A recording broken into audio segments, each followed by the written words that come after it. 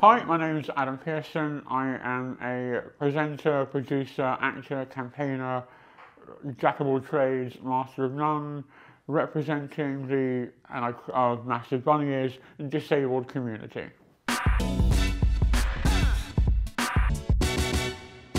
Where if you're not getting it right off screen, you're never going to get it right on screen because you don't have the right voices feeding in to the ecosystem to help solve the issue.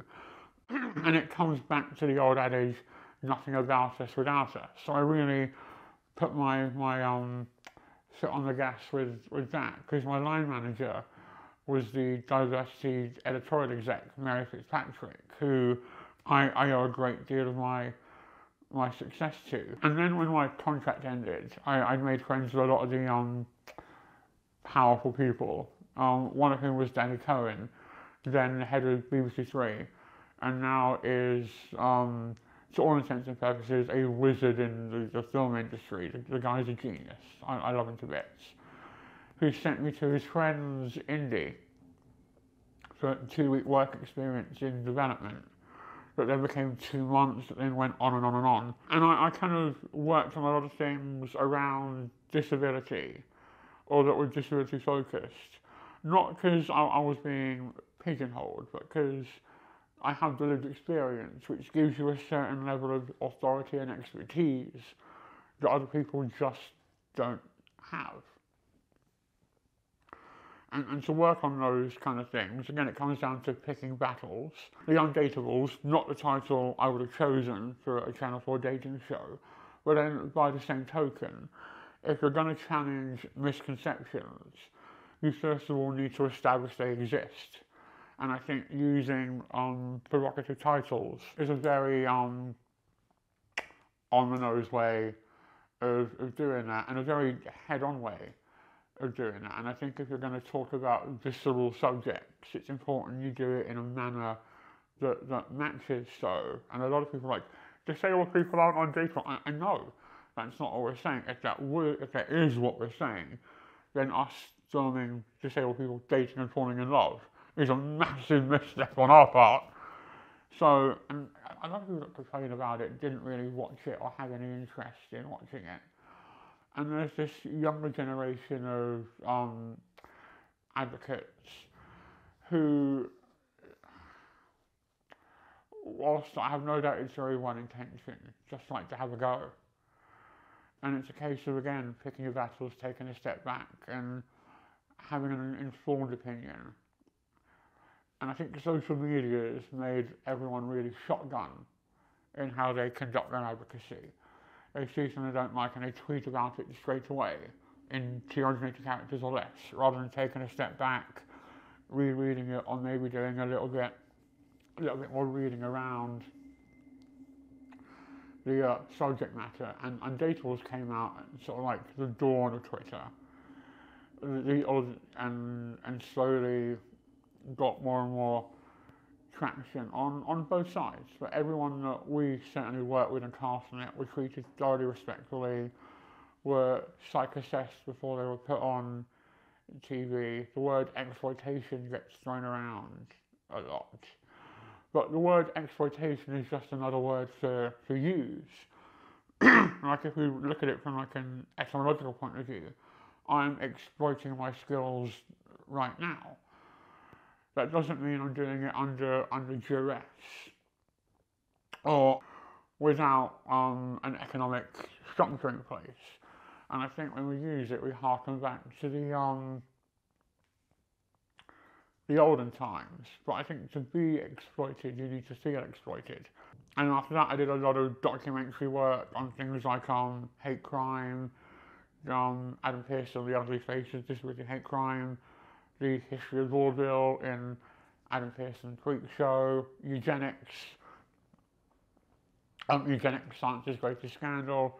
I like my heavy topics, and looking at things that often don't get discussed, and discussing them in a way that's accessible, has a lightness of touch, does the subject matter justice, but also bring that little bit of Adam Pearson je ne sais quoi to the whole thing. which is what really draws people in. I always think people don't like being told what to think or what to believe, and good documentaries will change what you think. I have no interest in that. I want to make great documentaries that change how people think, because changing how people think is way more sustainable than changing what they think.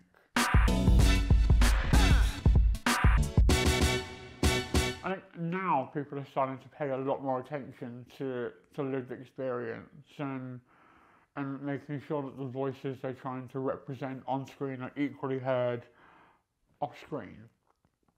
And it's really obvious when they aren't as well. There are certain like little pitfalls that people fall into, particularly with disability. So slow motion black and white footage, that's a red flag. Coldplay Fix You playing in the background, that's a red flag. So and so suffers from so and so, that's a red flag. But those sort of tropes are slowly but surely dying out, and rightly so. And also the representation is becoming more incidental. The idea that disabled people on telly can only do like disabled stuff. And like, or point one, what's disabled stuff? And also the shorthands of victimhood or villainy or heroism are slowly but surely falling away. The idea that, oh, this person's disabled, therefore they're an arsehole. And I think kind of what happened, arsehole because disabled, that's not a thing. Arsehole and disabled, very much a thing, how you're doing. And it all comes down to better writing, which is better off-screen representation, which is more disabled voices being given the opportunity to tell their own stories and have their voices heard. And that's the real crux of it, is the equality of opportunity, not outcome. Those are two very different things. And for years we've been sat in rooms with execs going, where are all the disabled writers? Just like, well, they're here. Well, there are no disabled writers. Well, whose fault's that? It's not disabled people not busting their balls off trying to get their foot in the door. It's just we've got a 20-year history of systemically ignoring them and not giving them the opportunity. And now we're in a position where that's slowly but surely starting to happen. I still think we're about a decade behind our BAME counterparts, but we're slowly but surely catching up. And on that note, I don't really like this pigeonholing of protected characteristics. Not pigeonholing, that's the wrong word to use, but sort of like box filling and box ticking. Because once you do that, once you go, okay, so just disabled over here, LGBTQ plus over here, BAME over here, and everything else over here, you instantly take away any intersectionality conversation that can happen. Like where did with that, where did the Asian lesbians go? Where does the disabled guy go? Where does the non-binary mixed race individual go? If that's the structure that we're going to use, it's why I loathe the diamond scheme with a burning fury.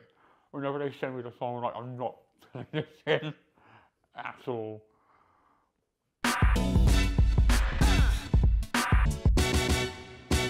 I want to get to a point where we can cast disabled actors in roles that originally weren't written as a disabled character.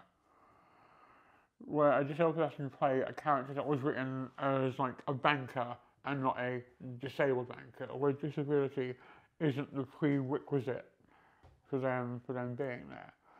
I don't get cast in things because I'm a disabled actor. I get cast in things because I'm a bloody good actor who just happens to be disabled. It isn't the qualifier, and it isn't the disqualifier.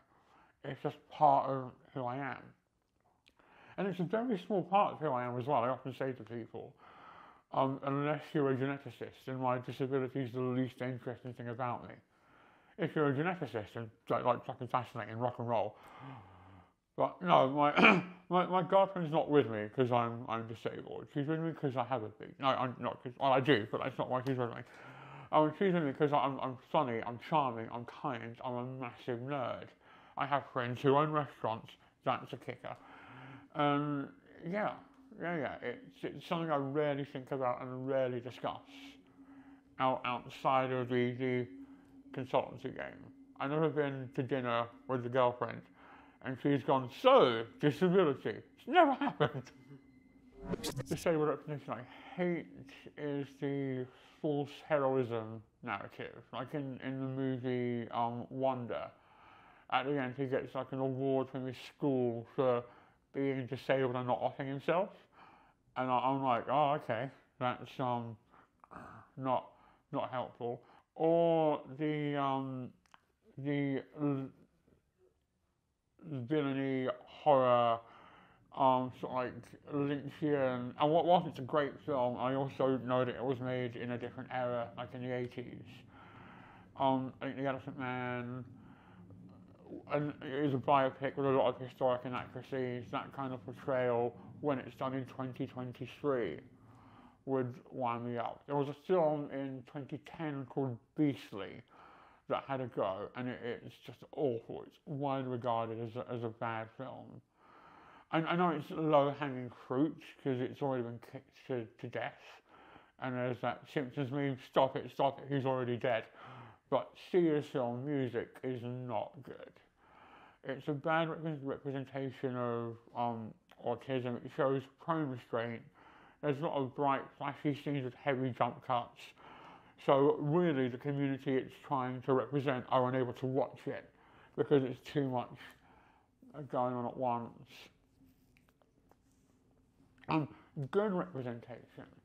And this is a really weird answer, but try and stay with me. Todd Browning's film Freaks from like the 1930s is great. It uses disabled actors before it was even a legal requirement. Unfortunately, it got completely bastardized on the cutting room floor when non-disabled people got involved. But yeah, I think it's a masterpiece in disabled filmmaking. And also, anything I'm in, go.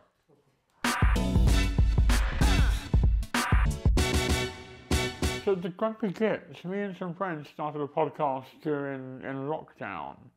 More because boredom and loneliness were just a real thing for those like year and a half, 2 years.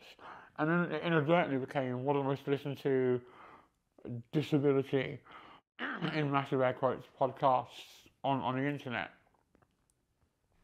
And whilst it's something we touch on, it isn't the raison d'etre. So we talk about things like the new power slap thing that Dana White's doing. We had a chat about Andrew Tate. We talked about The Apprentice. I hate The Apprentice. As a business economics graduate, it stings me. We talked about what's the best fast food place to eat at. We interviewed Paralympians. We had Tremonti from the band Alter Bridge on. So whilst disability is still there, we talk about other things as well. It's a podcast that talks about disability rather than being a disability podcast, which is a really healthy transition to be making. So I still get to flex the expertise a little bit, but we also get to talk about things we want to and exist on our own merits more than maybe I have done in the past. I get to sit down and and talk about like the things I like Lego, Magic Gathering, Pokemon. I'm a grown up, I swear. And yeah, it's good. And I love the other guys that I work with. I've made 3 great friends from doing it, and hopefully seeing that kind of normalised representation. We're changing the world one episode at a time, is what I often say. And often with advocacy, you want to fix the world straight away. And there are times when you feel like a drop in the ocean. And you have to remind yourself that without all those drops, there's no ocean. So yeah, we'll get there. Subscribe on YouTube. Subscribe. I've got to get that in, otherwise they tie you up and hit you.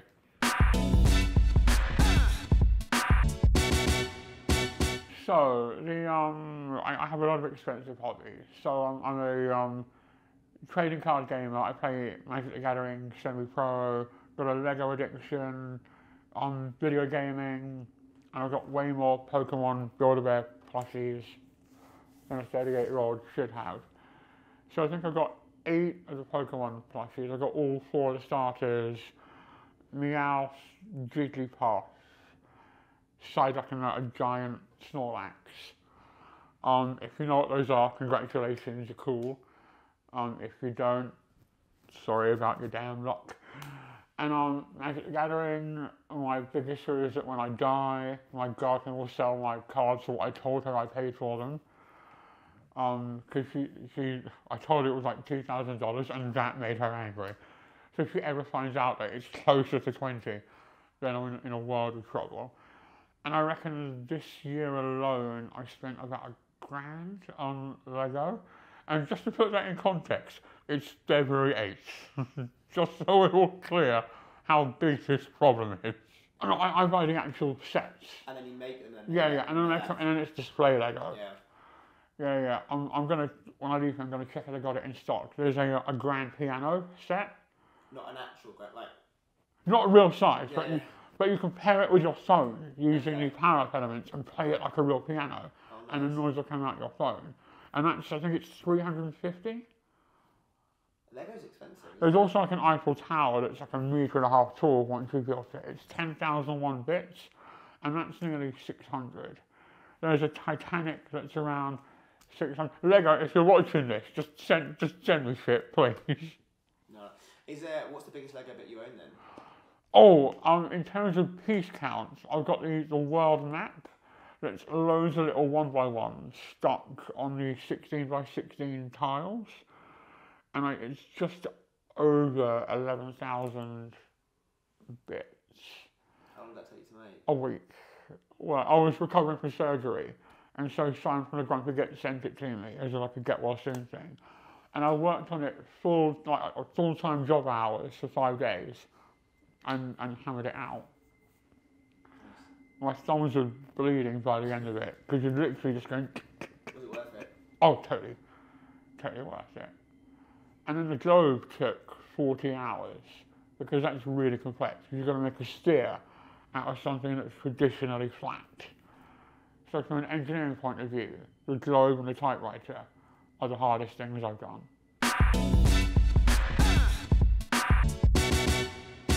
Oh, what other brand? Recently, this is going to sound really weird.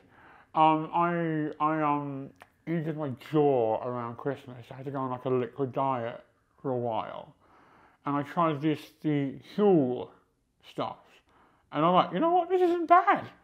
I feel really healthy and really like fantastic. I got really like lean and like lost tons of weight, and then the doctor went, you can eat again, and I put it all back on in like 3 days. And I'm an Apple whore. I'm just trapped in that ecosystem now, and it's too late to leave. All my computers, Sony and Nintendo, have a lot of my money. Weirdly, Ted Baker. I love my Ted Baker trainers and blazers. I'm a real fashion guy. All my friends now think I'm pretentious, and so I'm sort of playing up to it, like a little bit now. With sort of like the dress and what have you, and then all these like group chats I'm in. Like I'm a massive pro wrestling fan. I've just spent way too much money on O2 tickets because they're coming on July 1st. And they were like, is anyone watching the wrestling tonight? And I was like, no, I'm at a film premiere with Sebastian Stan. Sent photo. And like, of course just fucking are. Of course you are. And like, this is why we make fun of you. I'm like, I know. I'm sorry. I wish I could not be that guy, though the States have had different plans for me, and I have become that guy.